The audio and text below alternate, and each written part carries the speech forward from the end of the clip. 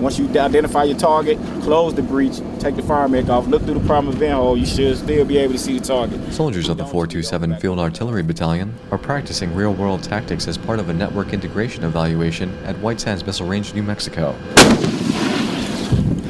During the evaluation, the soldiers test their skills with the Paladin, a self-propelled artillery piece.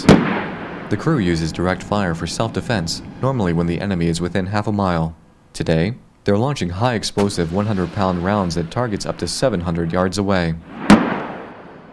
To aim, the chief of the gun section will look down the tube of the cannon, making small adjustments for a big impact.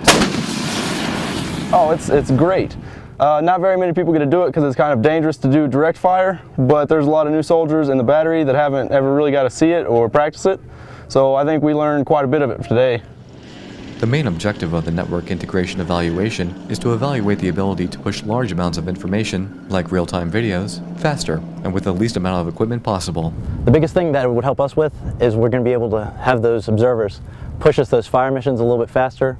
We prefer voice because it's the fastest way because digital takes so long, but now that we're pushing packets of information that are larger and in a more efficient manner, we'll be able to get those rounds downrange where soldiers need it. Because the network integration evaluation is held in a vast operational area, the communication network can be tested to make sure it will work in a deployed environment rather than just in theory. Army Staff Sergeant Bernardo Fuller, White Sands Missile Range, New Mexico.